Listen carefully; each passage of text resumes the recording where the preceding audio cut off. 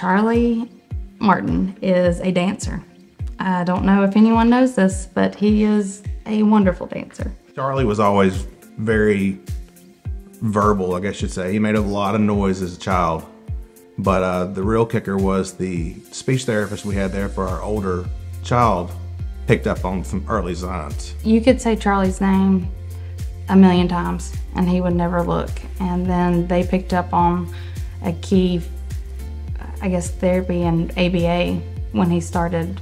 And it was Charlie look. And he finally looked at us. Yeah. Which was huge because we couldn't even get him to recognize if we were in the room.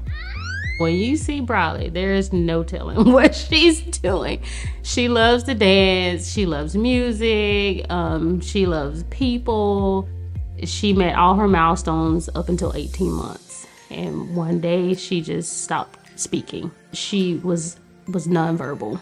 After we started Mitchell's Place around August, I could see a difference in Briley and it was almost instant. This is Mary Wade. Mary Wade knows how to advocate for herself.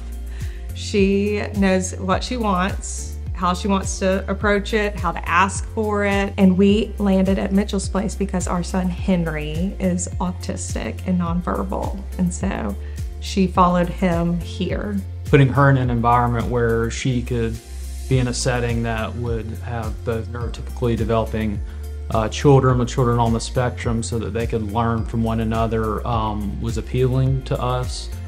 Just so early on in her development, she could also better understand her brother. C-H. We're ahead of the curve at this point in Charlie's life. They opened up this whole new World. vocabulary. Yeah, he was able to communicate with us. They make the program fit Charlie. They look at every angle, every aspect of Charlie. It's definitely an individualized approach. I guess it's so individualized that I know there are other children here, typical and on the spectrum, but I only feel like it's us. You know, the staff here working intentionally and intensely, with Henry have helped give him a voice. There's not a lot of organizations like Mitchell's Place, but there's a great need. Every year we see that the number of individuals being diagnosed with autism is increasing, and so therefore the need for Mitchell's Place is also increasing. We have two facilities. We have a facility on Overton Road, and that houses our comprehensive ABA program as well as our early learning program and related services. And we opened Mitchell's Place Southside.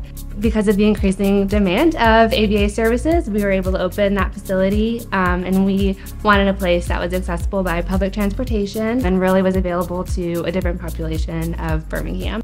It does take community partnership to keep us going. On October 13th, my daughter said her first word.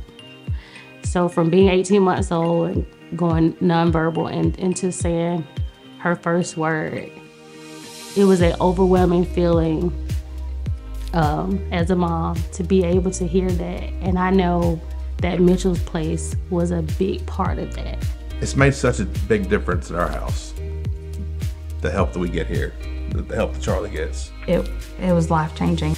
It's terrible if there's kids out there that don't have the ability to be here. I always think back to a video that we received from one of Henry's therapists where he was counting to 10. 7. Mitchell's Place is really fitting a unique need within the Birmingham community. There is a need to invest further so that they can reach more people. I know more families like us need more services. We need to grow. We need to have resources to grow places like Mitchell's Place. Mitchell's Place is one of a kind.